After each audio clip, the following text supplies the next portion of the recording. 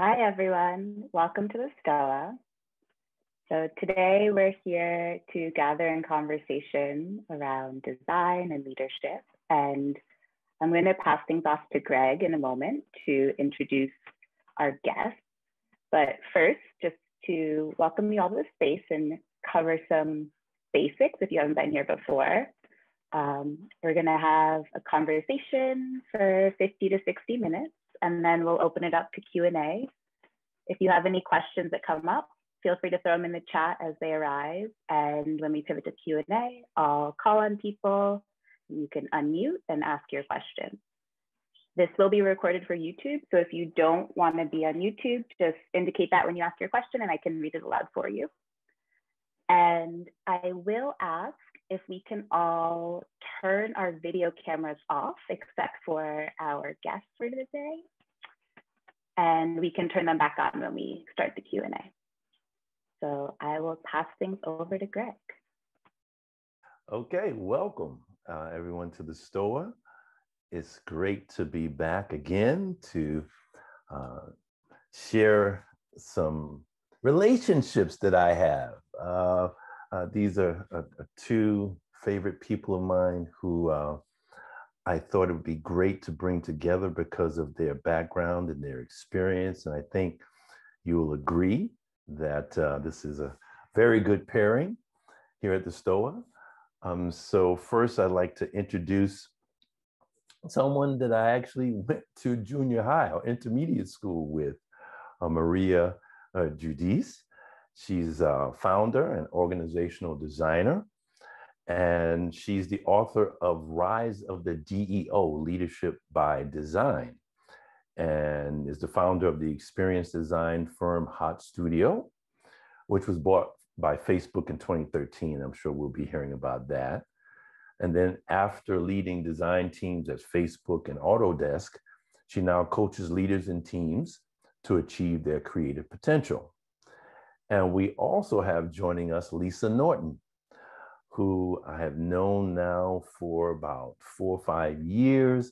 I'll maybe have a chance to say exactly how we met, but Lisa is a transformative learning context designer working in several academic organizations, including the New School. And she is actually a professor of design leadership at the Parsons School of Design at the New School. And she's prototyping the Uncertainty Lab, a group process for cultivating states of negative capability and design being a pattern language for designers and cultural influencers. So I'd like to welcome Maria and Lisa. You got to unmute yourself, Lisa. Thank you, Greg. Glad to be here. So happy to be here in the STOA, one of my happy places. And I'm happy to be here too. And I'm glad that, I'm just happy to be here with one of my childhood friends.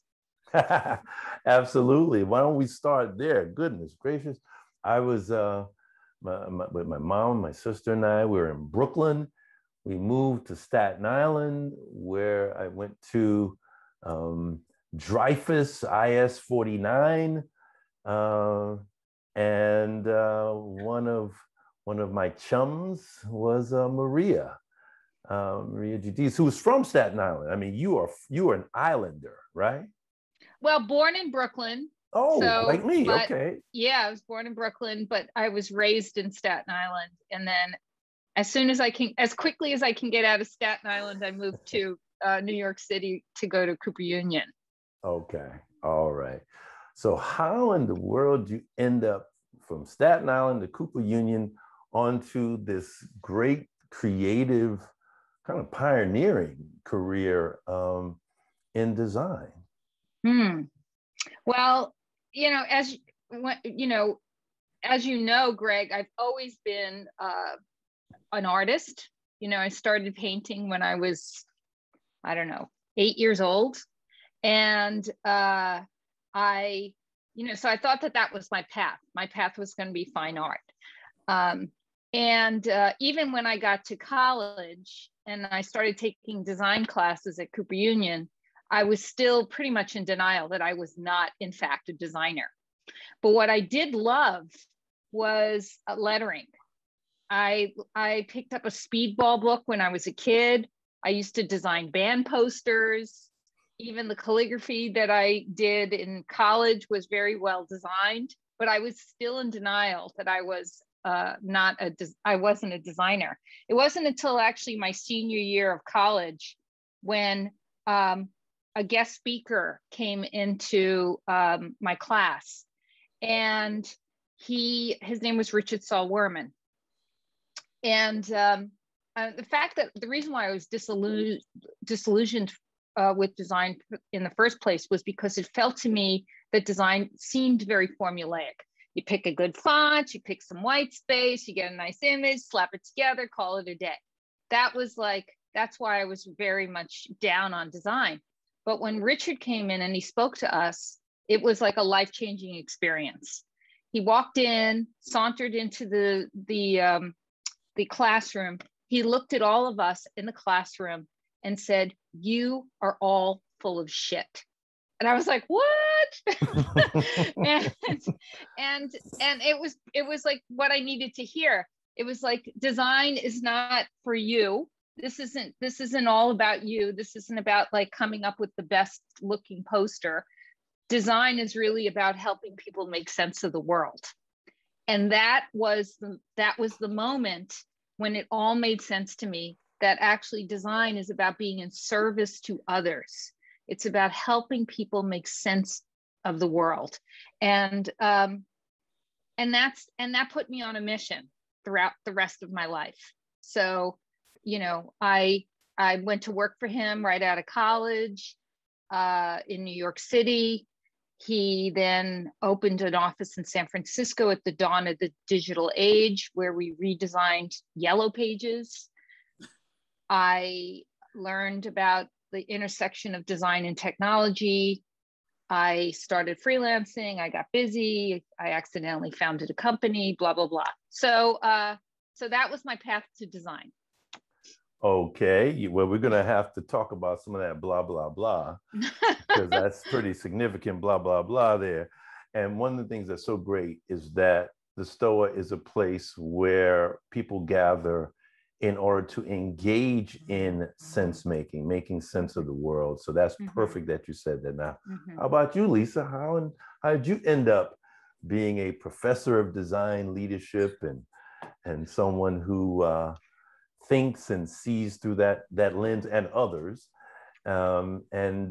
maybe go into talking about, well, I'll let you start there, and then we'll talk about some of these projects that you're engaged with and in.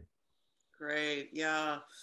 Oh, there's so much, Maria, in what you just said that I relate to. My first thought is, the first thought is redesigning the Yellow Pages. This is an intergenerational learning community. So what's the Yellow Pages? So partly this is maybe a Gen X or Generation Jones kind of conversation. So why don't you explain what the Yellow Pages are for these youngins who don't know? Maria. Yeah. Okay, so the Yellow Pages, it's such an interesting problem to solve, right? Because back in the day, before the internet, the Yellow Pages was the only thing that connected people and communities together. It was something that every human being who owned a house got a Yellow Pages delivered to their doorstep once a year. And it had basically phone numbers and community information. And it was done on newsprint, yellow newsprint, thus the Yellow Pages. And it was printed using black ink and red ink. And Richard was asked to rethink what the Yellow Pages could be for people in communities using very, very, crude materials. And it was such a fascinating project to do, to rethink what kind of information would benefit people and communities at the local level. Okay, all right. So Lisa, continue. Such a great example of the power of design, for sure. So I really relate to so much of your story, Maria. I also started out, I was a really creative kid, and we had one room, and my parents were photographers. My grandfather was a photographer, so I had a really creative household. So there was a certain green lighting, and we had a room in our home where anything could go, which I think really contributed to me and my two siblings becoming creative in various ways. I think everyone's creative, but do the conditions afford it? You know, maybe we'll get into that hopefully sooner than later. But just, you know, I'm an empiricist. I'm a maker. My roots are in everything I've ever learned has been by stumbling upon it through trial and error. So I'm very much an experiential and participatory and practical learner. So for me, art was one, it was sort of the get out of jail card. I thought, well, if I became an artist, then maybe I could guarantee that I wouldn't have to become some other professional role that in my naive teenage sense seemed impossible. But yeah, so in my trial and error, I found myself in the mid 90s. I did a lot of work with craft, traditional craft, especially metalsmithing. And so I really, tacit knowledge has been the through line. And so that's the through line to my work today. I work with what's implicit and what can't be easily codified, we could say.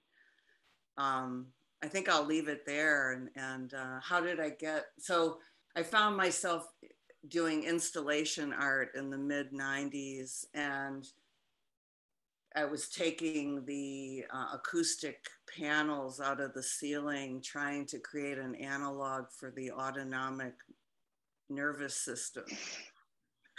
Blah, blah, blah. That's some of my blah. And I realized, oh shit, I can't get there from here. I can't get there from the gallery. I want to work with warm-blooded human beings in real participatory contexts. And there wasn't that signaling, that call and response that I was beginning to understand I needed.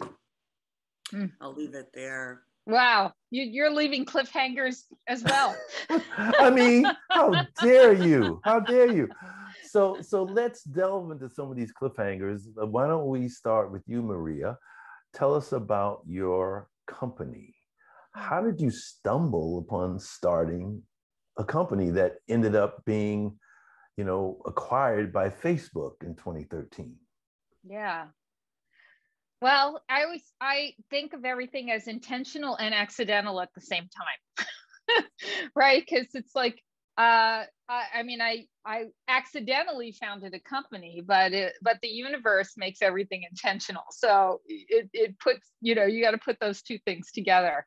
And so when I reflect back, one of the, I think, dreams I had when I was in college, I had this sort of fantasy of like being part of I guess I was calling it like an artist collective. I really wanted to be working with people that are highly creative, that really want to solve problems, you know, on behalf of people in society. And I wanted that. And I kept thinking about like this, I just want to be like in a collective, like an artist commune. Then I put that aside. And so when I accidentally moved to San Francisco to work on this Yellow Pages project, I fell in love with the technology, the intersection of design and technology. And I guess I just got very good at it. And while I was working at the Yellow Pages, because, you know, you were designing Yellow Pages for every like community in California and Nevada, it was like we were pumping out a lot of Yellow Pages. It became sort of a machine. And I was in charge of cartography, so all the mapping systems for both states. And I needed to hire people to help me build out the design system and actually deliver stuff on time, like, right, execute. So I was very young. I was like in my 20s, early 20s, and suddenly I became a creative director. I had like, 20 people reporting to me, where we were creating a design system for using new technology for all of California and Nevada. And that's when I realized I had this superpower, where I was very good at motivating and inspiring groups of people to achieve something, like achieve a mission to a high degree of detail and quality. And I had this ability to get people to do those things. And then I got to a place where I wasn't growing anymore. And I quit my job and traveled, went to Asia for a couple of months, came back, and I started freelancing, and essentially just kept getting busy. And so I kept hiring people, my friends, to help me. And then next thing you know, I actually had a company. So that's kind of how it happened. It happened through, demand. And then, once you have like 10 people who are looking at you, then the company starts changing based on the number of people you have, and your leadership style has to change and evolve, and the way you run a company changes. And over the course of 15, 20 years, the company grew to be 100 people in 2 locations in San Francisco and New York City. And women owned. So it was, not only, it just had the qualities. It was like women owned, 50% women, 50% men. As culturally diverse as I could make it work. So it had really these amazing qualities and culture. And between the quality, the culture, and the expertise, Facebook acquired us in 2013, which was one of the largest design acquisitions that was done at the time by a tech company. Because this was a time when tech companies had an oh shit moment. This was a time when tech companies were like, oh, we were just like running, assuming that, people would use our services or buy our stuff because of the technology. And then there was this moment when they realized in order for them to be competitive in the market, we actually had to create products and services that people wanted and loved. And that required designers. And so technologies had this awakening that they needed to have designers as quickly as possible, brought into their companies so that companies' products and services could become a lot more human-centered. And that was the impetus for Facebook. They had that oh shit moment where, and essentially the acquisition of Hot Studio doubled the amount of designers they had at the time, from 50 to 100. So it was early days of Facebook. Okay. Yeah. So where does design thinking fit into this story? Because design thinking at some point became a thing. Okay. I'm curious what Lisa has to say about design thinking first, because I have like I'm going to leave you a cliffhanger about what I think about design thinking, but I'm going to let Lisa answer that question first. All right. Yeah, I mean, that was Greg and my conversation back and forth before this session was, wow, the L word, leadership and design, the D word. These are just like massively vast language. So it's good to get underneath that. And what do we really mean? What are we pointing to? But yeah, design thinking was a thing. It totally was a thing. And Greg, you brought up IDEO, who became, pretty much the global iconic consultancy in the sense that they really super codified the potential of design and then turned it into a global consulting. I would call IDEO the quintessential late modern, bridging modern into postmodern in a developmental sense, I might say that in terms of it. So it IDEO, design thinking wanted to. Well, 1 second. I think Laura Cleveland needs to mute herself. Okay. And I also want to say, Lisa, that for people who are live on the call, they're saying, he didn't mention IDEO. What Lisa's alluding to is my last blog post on my blog, tuneintaleadership.com. I wrote about this event and mentioned IDEO within that context. So for those of you who are not aware of Tune Into Leadership, whether you're live or recording, go to tuneintaleadership.com and subscribe for free. Okay, now I've done that little pitch. Please continue, Lisa.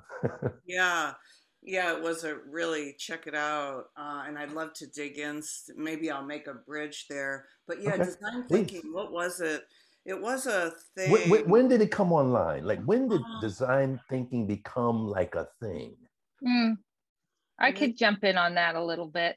Yeah, so yeah, I would say IDEO did a very good job coining the phrase about what design thinking means. And but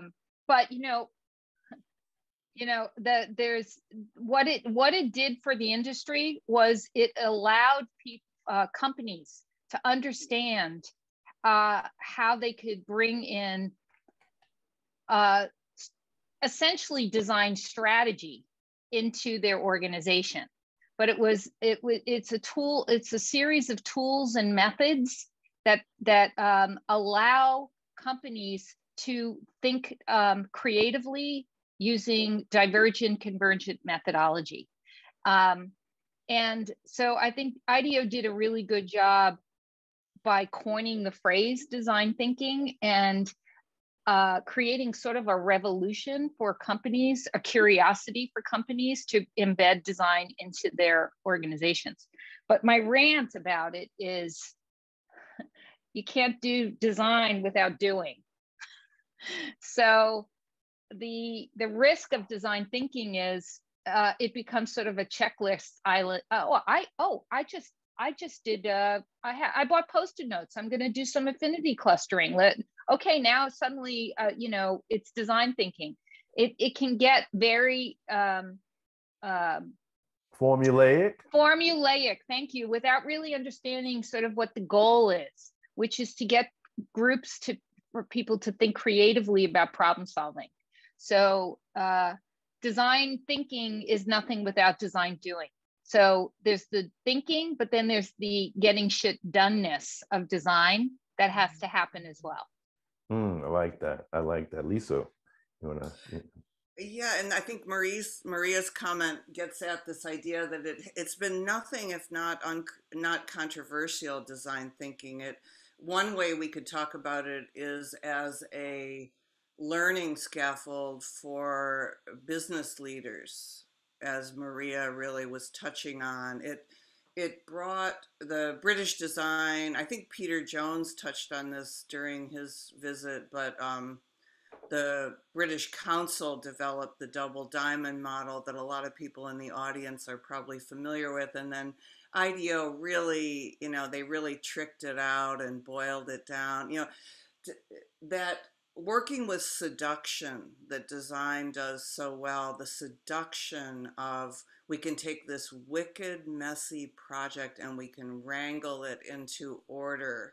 So working with, in the spaces between negotiating chaos and order is sort of one of the control practices that design is good at. So it was kind of a next step for modern organizations that wanted to introduce, as Maria said, like convergent and divergent. We can make an object of what kind of a phase are we in our process, and it helps us locate ourselves. Okay, we're diverging now, and then it creates some shared understanding. For example, it also introduced to, like in a waterfall process and a managerial context, we might think of very linear waterfall type method, but it introduced this notion of nonlinearity. I would say a modicum of nonlinearity because it's still a very bounded rationality design thinking, but it introduced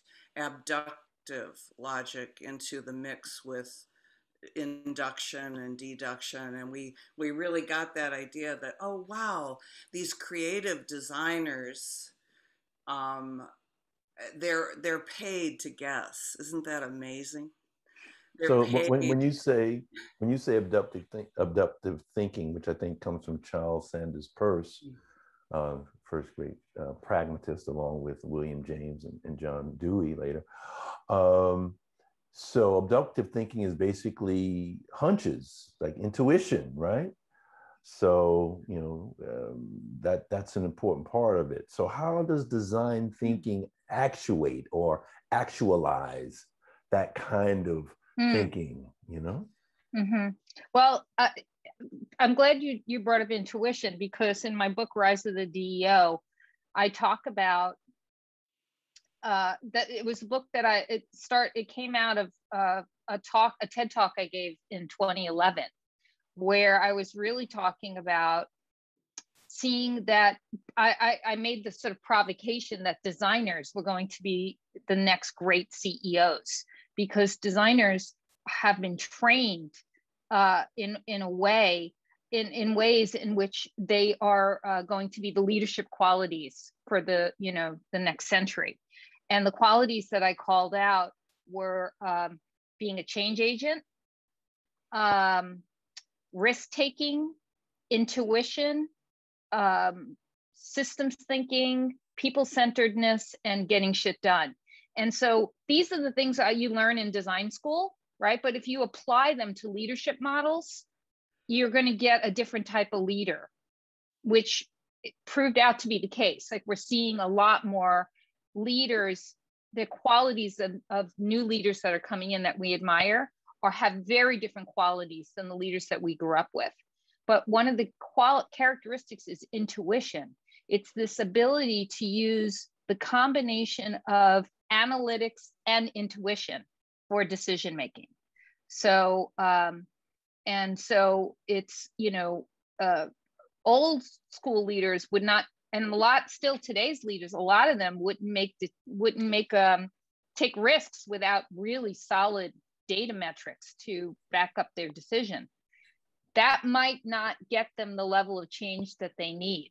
At some point, they're going to have to lean into what feels right.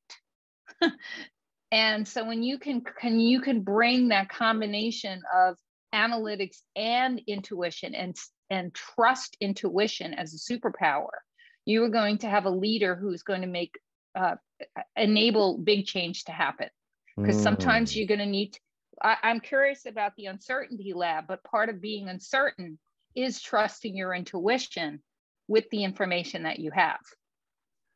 That is so powerful. I'm so glad you said that, because you took it right out of my mouth, Maria, because I was saying that goes right to that negative capability. Can you define negative capability related to uncertainty, and then the uncertainty lab? And then I'm going to do a quick screen share to show an image from the book that outlines these distinctions: CEO, DEO, what they share, and then traditional CEO traits and DEO traits. I want to show that from actually Monday's blog, but Lisa, please share with us. Yeah, the poet Keats, John Keats, originally coined that term, and it does get thrown around quite a bit here in the Stoa. It's a very important, when we talk about the capacities we need to develop, it shows, I think, that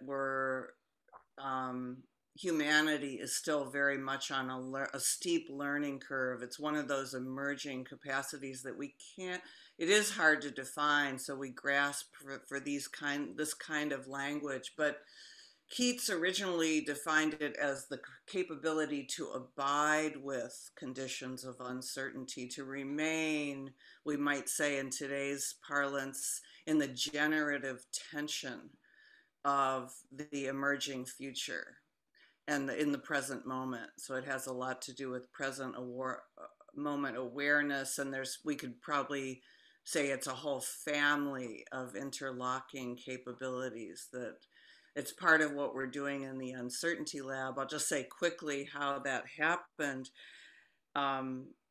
because I can say it as a bridge in terms of I am right now in the process of joining the growing ranks of ex-academics or para-academics. I'm just getting ready to leave my position.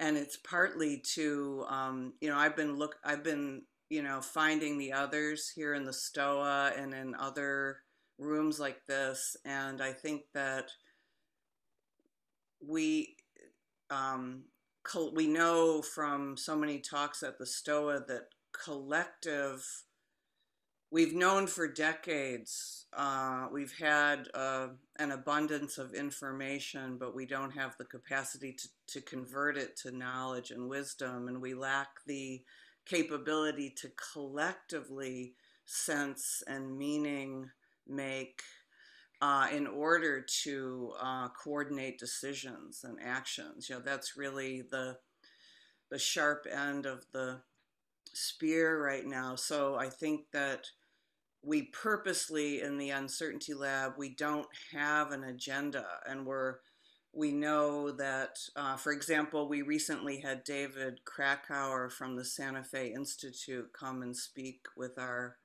students and faculty, and he juxtaposes design in sharp contrast with complexity and emergence. And I think that's another thing that I'd really like to dig into. In a sense, designers work that messy middle territory, and one good definition of a designer is a provisioner of choices. So with respect to the ethical landscape, some of the work that like Tristan Harris is doing, for example, just designers are right in the heat of that, and we still we don't begin to have good principles or pattern recognition for how to even approach those problems. So maybe that's a segue into the image. I think so. I want to do a couple of riffs on that. One of the things that comes to my mind when you talk about what the Uncertainty Lab is Nora Bateson's soft data model, and the way that she brings people together without a agenda that's, okay, we're coming to solve this problem. No, what we're actually creating is a generative space of dialogos. We're creating a space in which people can share about any number of topics and develop this growing emergence of collective intelligence that is like palpable. And that from that point of shared feeling, meaning, and engagement, then you take a look at how do we solve such and such a problem. So I get that kind of sense from you when you talk about the Uncertainty Lab.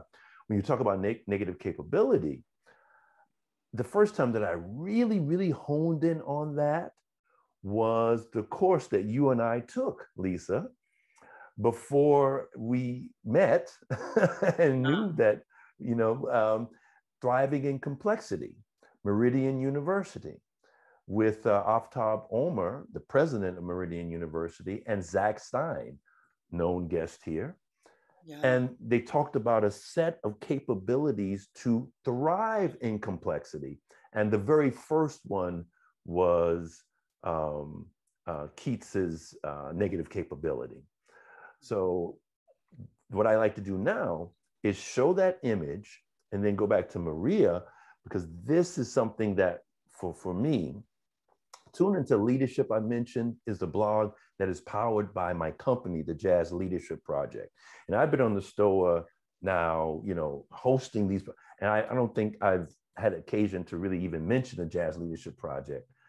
But when we're talking about design leadership, it ties in. And I got to say, before I show this image, Maria, I reached out to you after connecting on LinkedIn or reconnecting and getting your book and reading it. And it's like, I'm just shaking my head as I'm reading it. I'm like, oh my God, yes, yes, yes. You know, just affirmation of a model of leadership that incorporates the analytical and the creative, the left hemisphere and the right hemisphere, synthesizing together. All of these different dimensions that you deal with is what happens in jazz.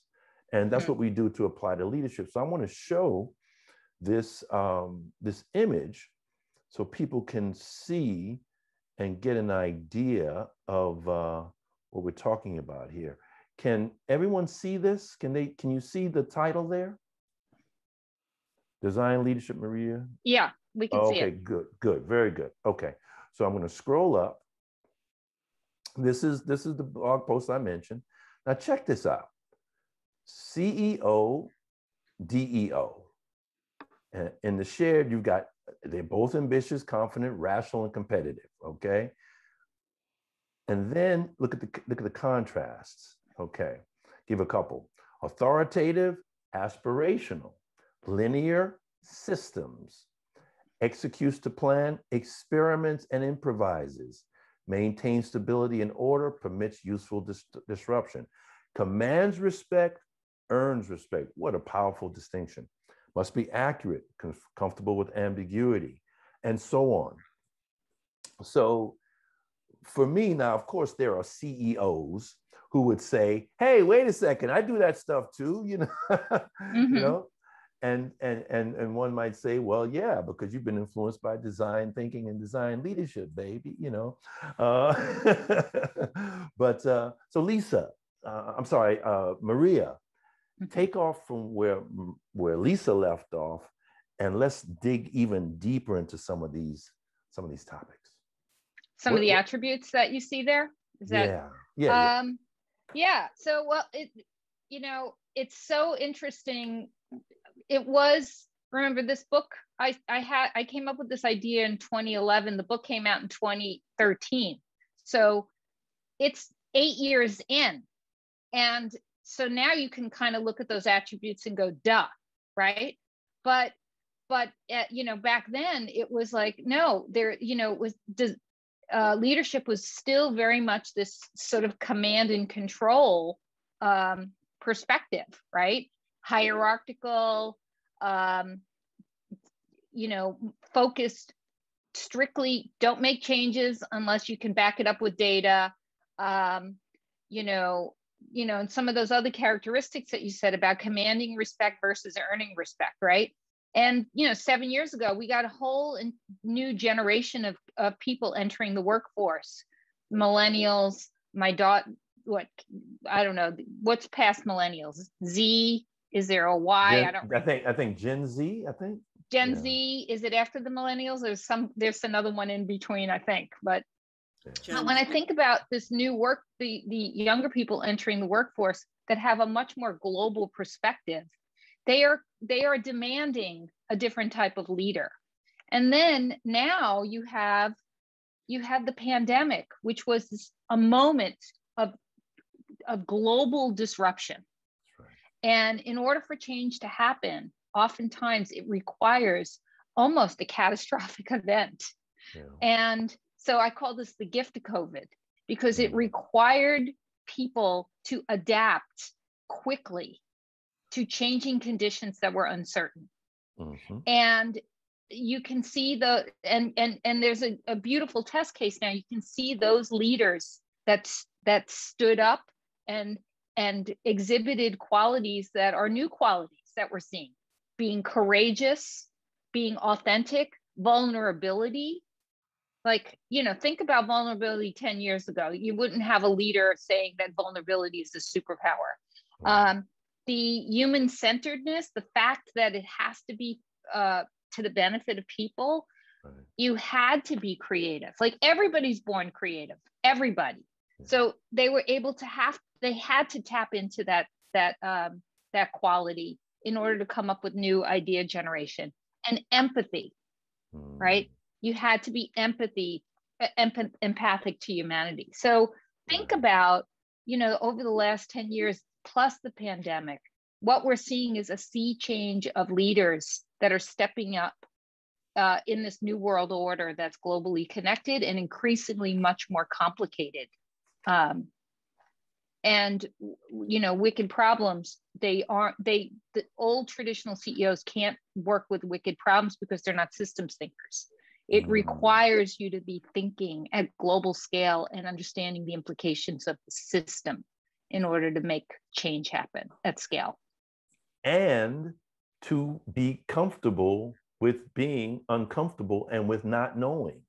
And saying it out loud, right? So that, again, think about the leaders that everybody in this group admires from this period of time that we've experienced. Like we could see some of them, right? Like the Prime Minister of New Zealand. Like there's Greta, the climate change activist. There's these emerging people from, there's local groups that were instrumental in getting people of color out to vote. There are these amazing models of leadership that we're seeing that have new qualities of leadership attributes that I'm really excited about. And that's sort of I would say that's the evolution of the DEO. That's beautiful. That's beautiful. I mean, one of our clients, TD Bank, yesterday I interviewed the retail market president in New York, and I asked him, like, what are some of the things that you all had to do during the pandemic?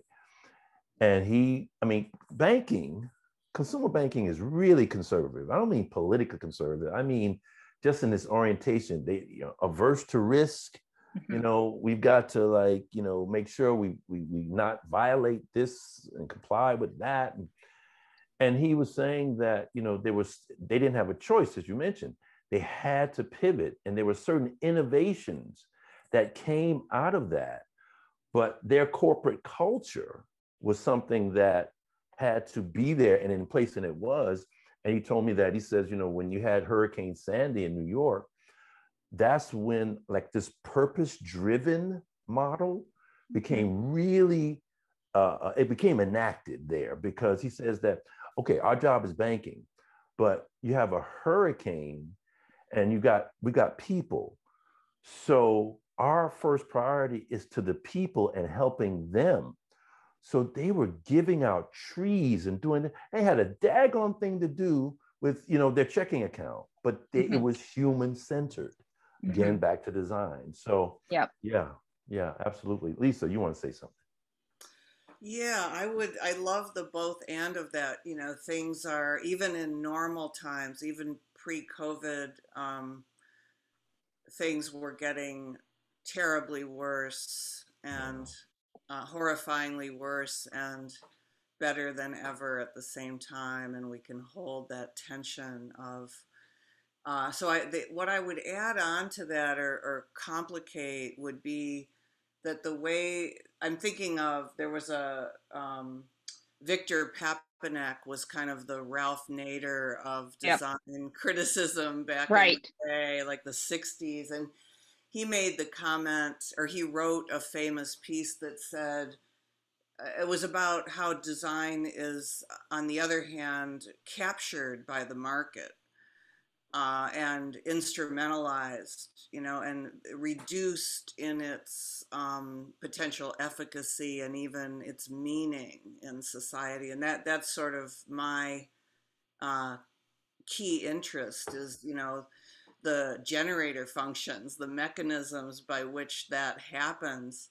But the comment he made was the profession of design is akin to if all the physicians in the world stopped general practice and just started practicing plastic surgery.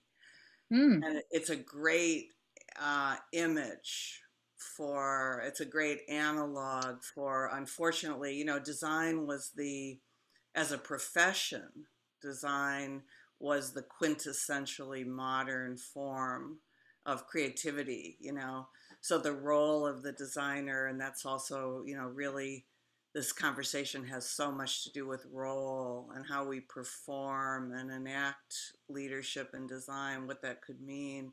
So I would say that the risk, my concern would be, do these models leave the game A design game intact? Do they leave our modern and postmodern underlying assumptions untouched? The assumption that we can know the system, the assumption that we can drive change with design. So I think a lot of that is really up for grabs. And you see, I think there is certainly meta-modern moves that folks are making to try to do that both and move of, first of all, how can design, what's the, like in Howard Bloom's sense of it, how does design contribute to the blooming, buzzing, erotic opportunity that's here with us every moment? How is it a form of action learning? Well, why don't we take that question, Maria, and now that you are working with, executives and teams, how are you applying that in your work with them now? Applying what specifically? Can you be more specific?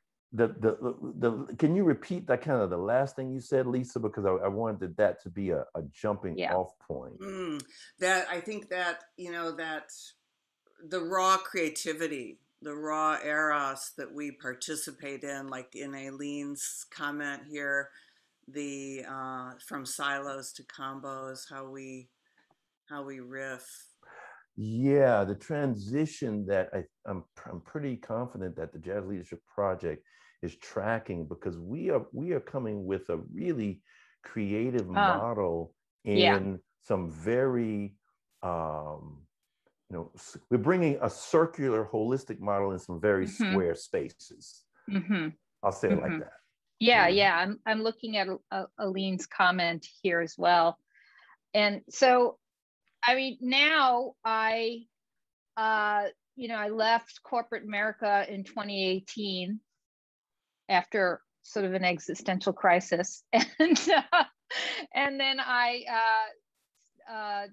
discovered what I really loved doing, which was motivating and inspiring people. So I became an executive leadership coach.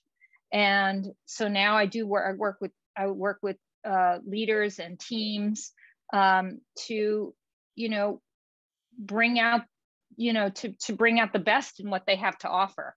So it's not just around creativity. And in the context of design and business, there are certain companies that have more of an awareness about design than others, sort of a maturity. And there's still very few companies that are enlightened. I call them enlightened, that they understand design as a strategic asset. But I also understand that words like design can be a loaded term where people really don't understand it. So I often try to not lean on the word design. I actually try to meet people, but try to understand the language that they're speaking. Yeah. And bring in that idea of that everybody's creative, and bring in the way to get people to be much more sort of agile and flexible, as Aileen says in her chat box. But, how do you bring in sort of iteration and experimentation? How do you bring in people-centeredness and empathy? How do you bring in models of curiosity? So if you can kind of decouple what design means, and you can bring in those qualities, and get people to change the way they think and their perspective of looking at things, you can get pretty far. So, when people say, when people try to like put design in, like, oh, it's this thing here, I would say, well, let's not call it design. What do you want to call it? Right, exactly. Yeah, meet your client where they are. Yeah. Yeah, and adopt their language. Yeah. where they can bring in these qualities so that they can be thinking much more iterative, more flexible, be more courageous in their risk taking, dependent on the industry. All these things are, you know, just divorce them from the word design, and then you got the money shot. So for those who are watching this later, let me read, because you can't see it. Those who are here can see it in the chat. Aline Frankfurt said, to jump on what Lisa mentioned, design thinking as a way to navigate, between chaos and order.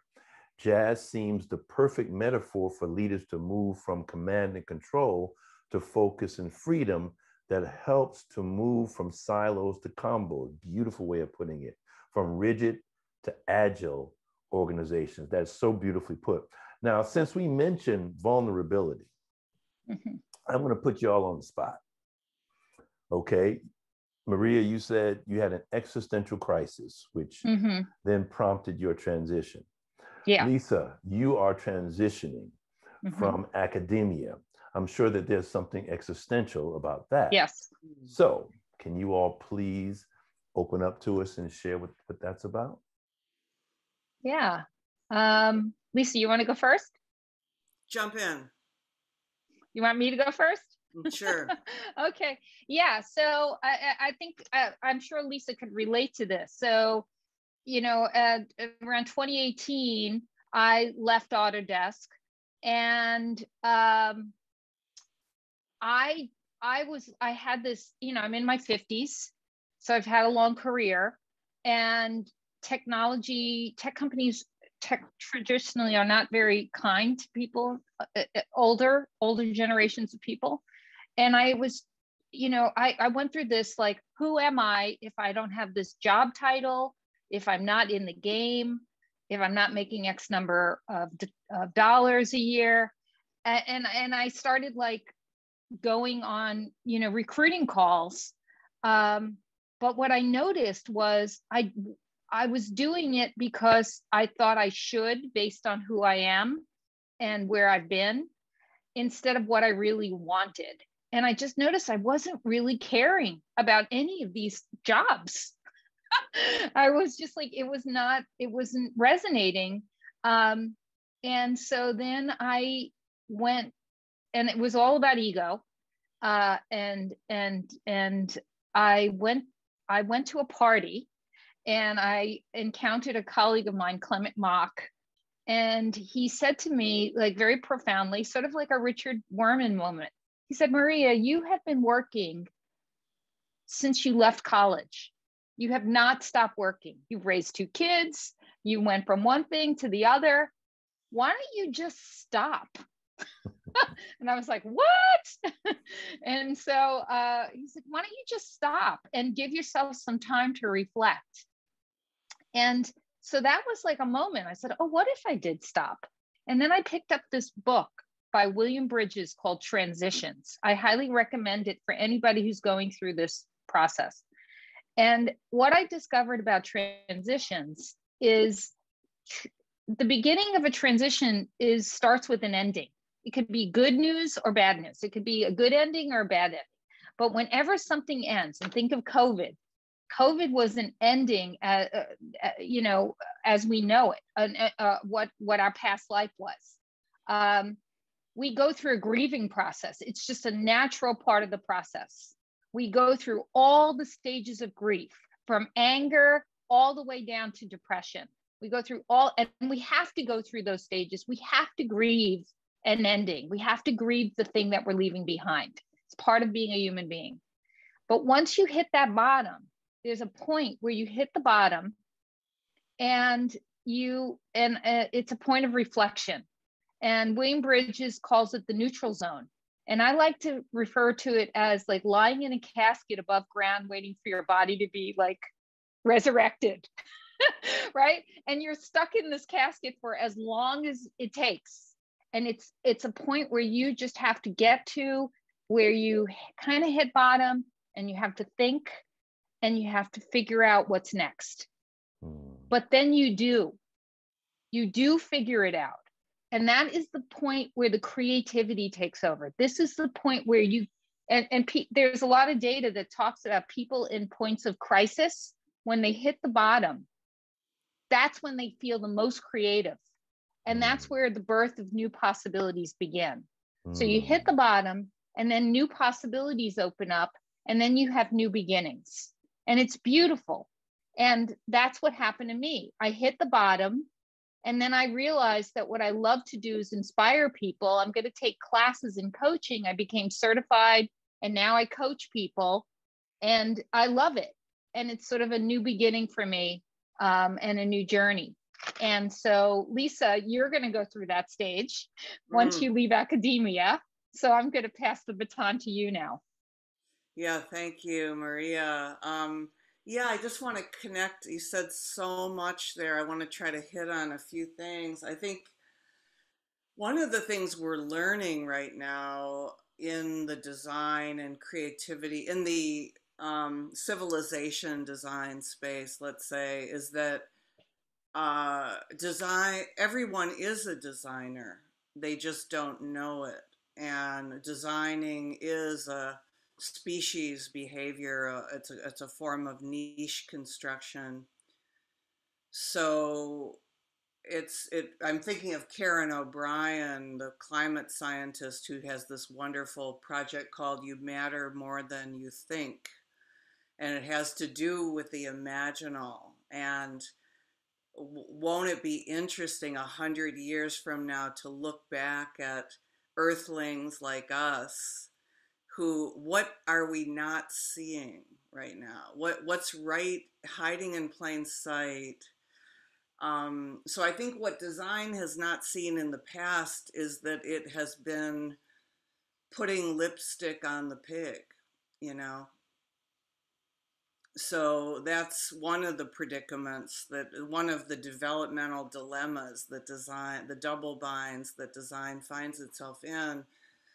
So, and I said that because I think that when we, in this moment of distributing choice making to the most local sensors in the system, if you will, what would it mean if everyone knew they were a designer? It just gives me goosebumps to think about that. What would it mean if we didn't underestimate human beings and,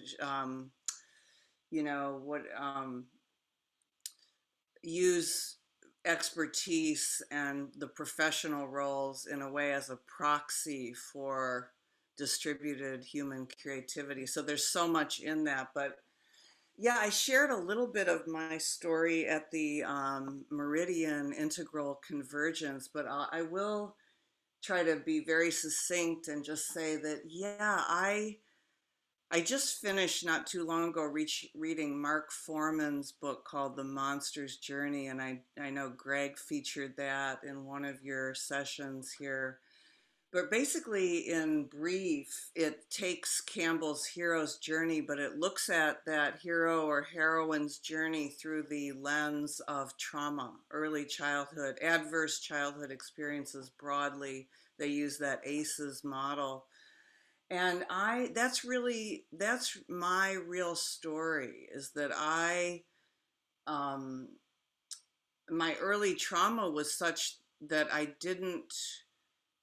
I was socialized to be acutely aware of my surroundings and to cue off my power, getting my needs met meant being very other oriented. So paradoxically, my life has been organized around service as well. And I really relate to what Maria said about that. That's my deepest joy. That's how I fill myself up. And I think Loretta and Imani and Tony. Yeah. And Tony really spoke to that. Thanks, Greg. Absolutely. Absolutely. I think we're at the point where we can ask folks to unmute their video so they can join us on the screen.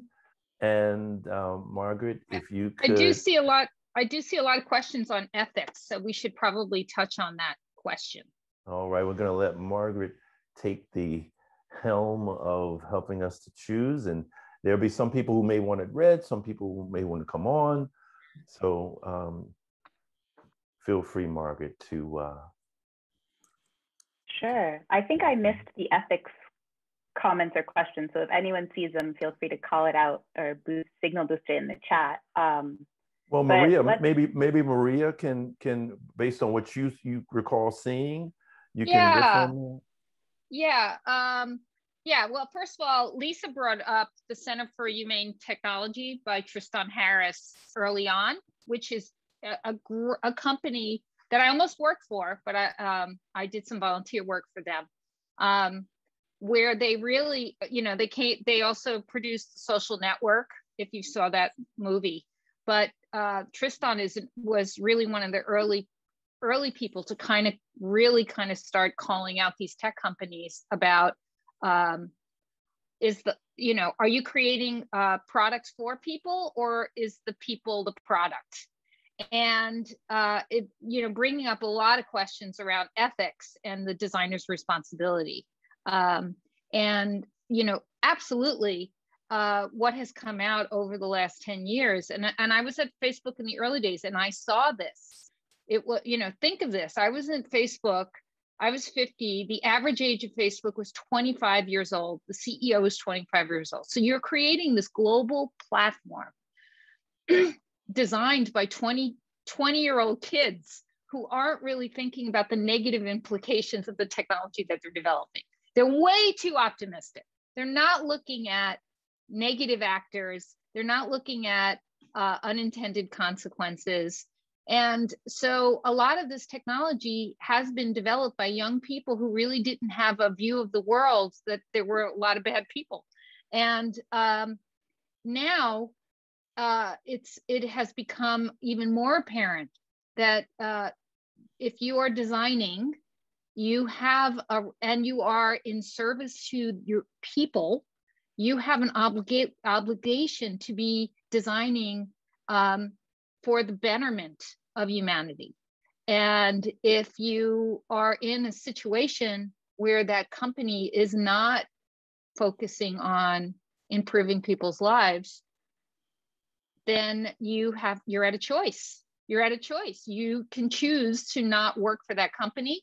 You can choose other avenues to call out bad actors, but ethics plays a big part in the role and responsibilities around designing products and services for people at scale across the world. Okay, Margaret, and when you come on, Margaret, I've got to go get my charger for my computer so I don't get cut off. So I'll be right back. Margaret, okay. You gonna? Yep. Okay. Thanks for the heads up, Greg. Okay, thank you. Evan McMullen, would you like to ask your question? Sure. Yeah. Let me. Can you guys hear me?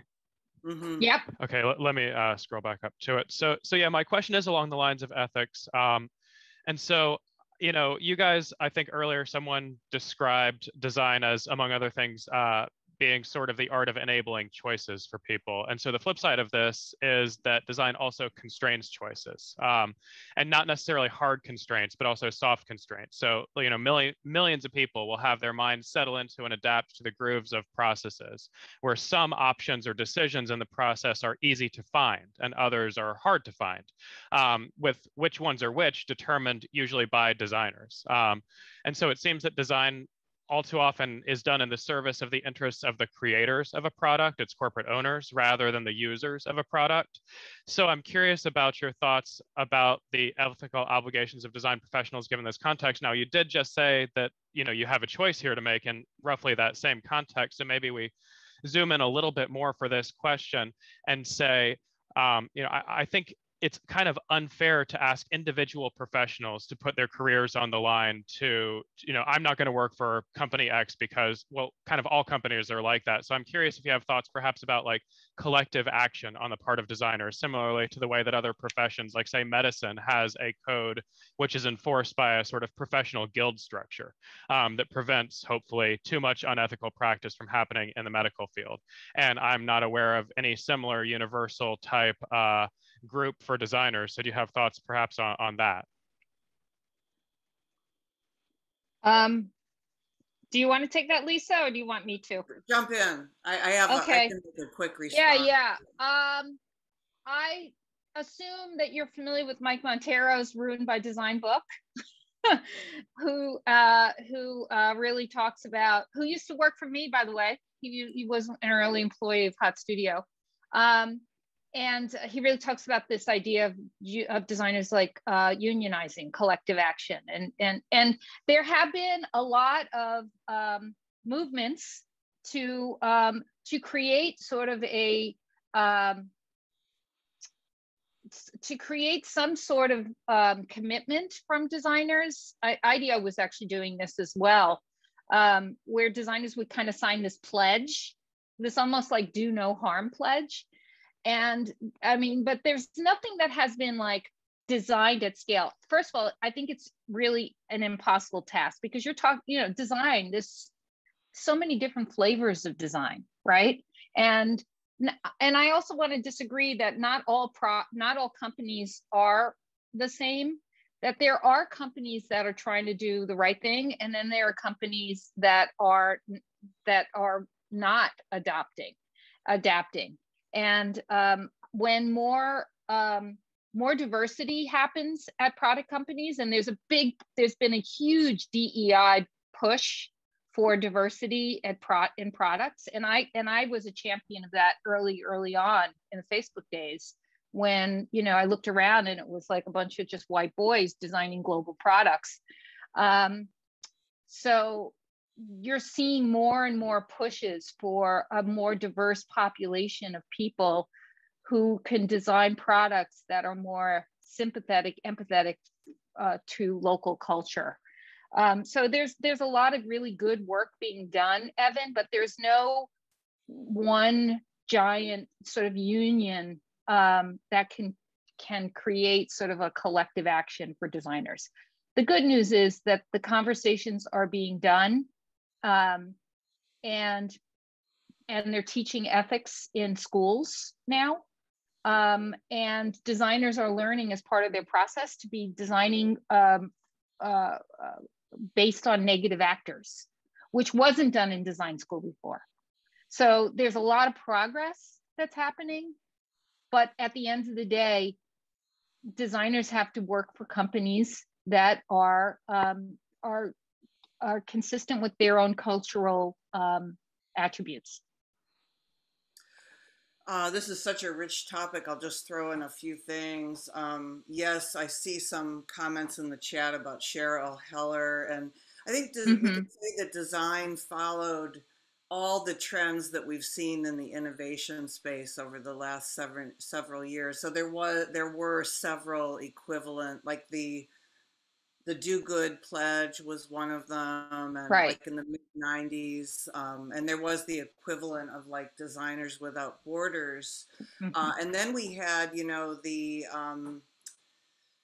precautionary design and engineering movements come in, and also the effective altruism movement around, you know, checking our empathy and whether it is bias in disguise, and checking our assumptions and intentions. So doing a lot more deep ethnography work and self-reflexive questioning. Kevin DeLand had a question in here about what are some of the moves, and if I'm not mistaken, it was Kevin, but the idea of, I think it all comes back to learning. The heuristic they use at the Santa Fe Institute, and I think every discipline probably has its word for this, but how do we design things that get better over time? One word for that is agathonic design, that builds a relationship that actually deepens and matures, that leverages our needs and desires and our acculturation to hypernormal stimuli for better outcomes. So the distinction between, it's sometimes called competitive or complementary artifacts and technology? Are they, the Weinsteins have talked a lot about this, for example, does the artifact or system rob me of my capacity, or is it actually a learning scaffold? And just one more quick comment I'll make about in Jamie Wheel's book, he gets into this, and there's a great book called Order Without Design, and another great book called Strategy Without Design, that's playing in these tensions of how do the affordances and constraints of design help us find that sweet spot of our learning, where we're not hijacked, but we're actually entrained into focal practices. That's wow. That's powerful. I just want to say very quick that in our model, our Jazz Leadership Project model, we have a principle called antagonistic cooperation, which is an orientation to challenge and conflict. It actually derives from the hero's journey, that where instead of looking at those conflicts or challenges or difficulties or intentions as negatives, you view it as an opportunity to learn and grow. And I'm telling you, out of all of the principles and practices that we talk about, that antagonistic cooperation seems to really connect with people in the workforce and in corporate America very strongly. I want to ask, before we continue with your questions, participants, I want to ask Lisa and Maria this question that is in the description of the event. How has being a woman helped at times and or hurt at times in your career? How much time you got, right? You probably say, how much time you got?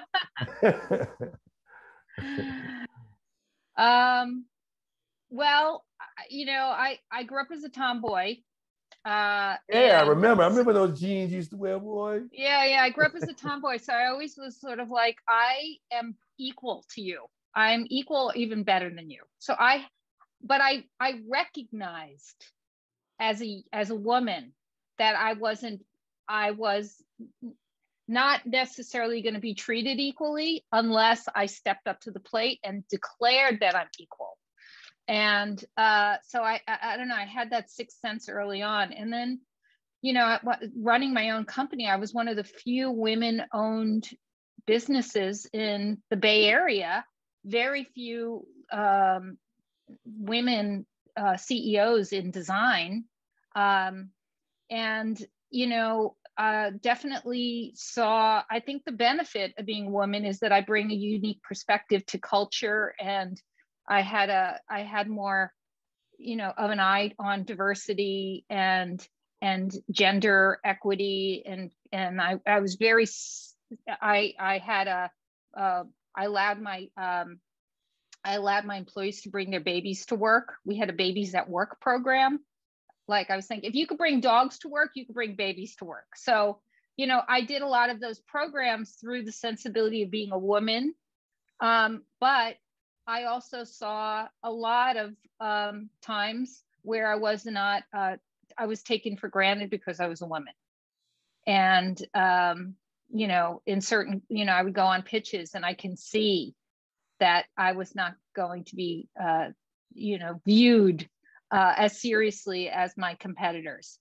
But, you know, like you said, Greg, these are the gifts too. Like in adversity, there's a lot to learn, and there's and I just look at adversity as new design problems that have to be solved.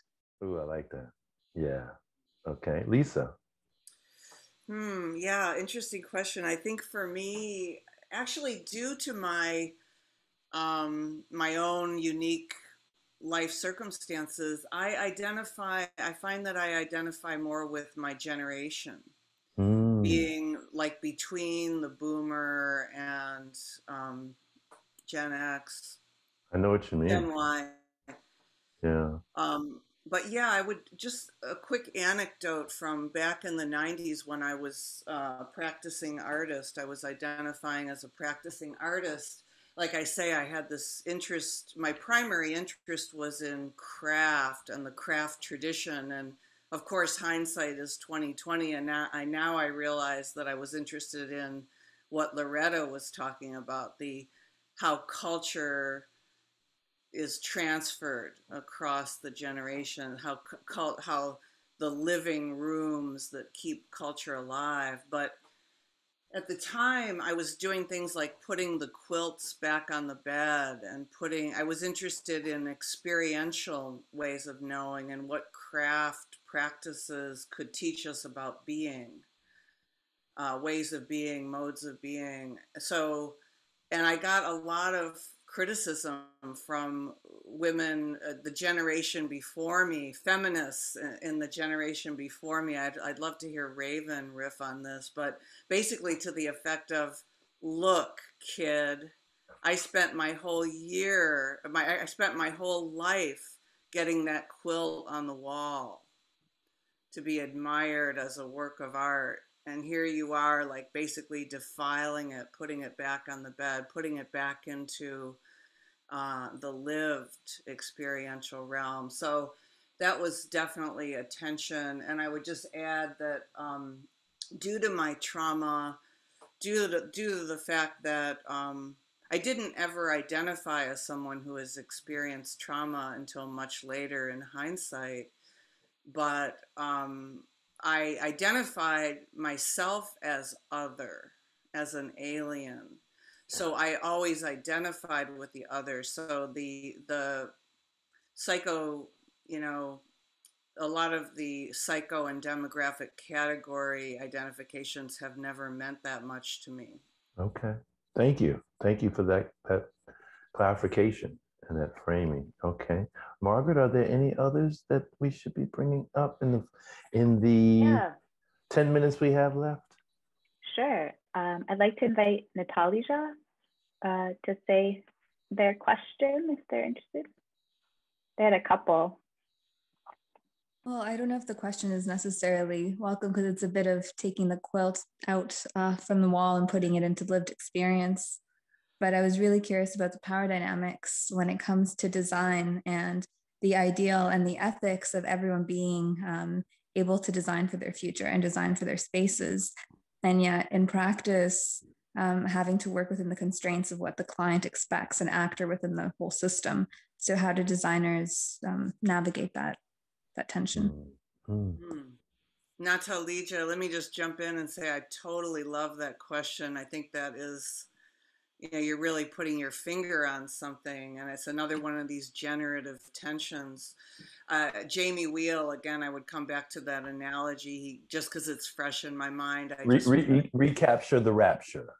Recapture the rapture. He's talking about signals, and signals and cues, feedback cues are everything in doing a situational assessment about the design landscape we're working in. We have to understand how to read those signals.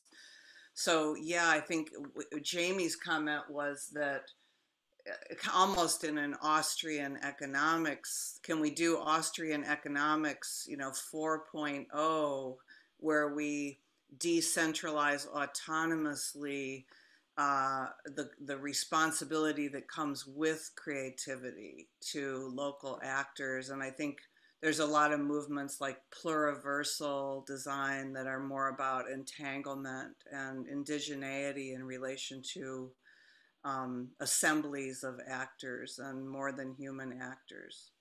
Okay.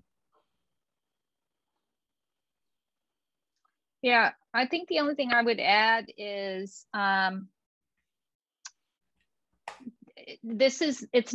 what you're bringing up is not necessarily a design problem, it's a change-making problem.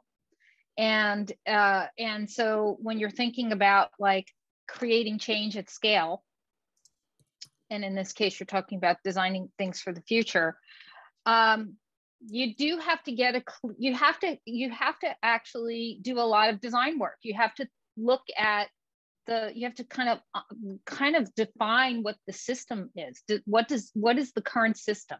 Like, what's the current system? How is it connected? Where are the problems? Where are the gaps? Right? You got to look at the people who are stakeholders in that system, and you got to understand their positions, right? In terms of how willing are they to cross over an edge to make change happen.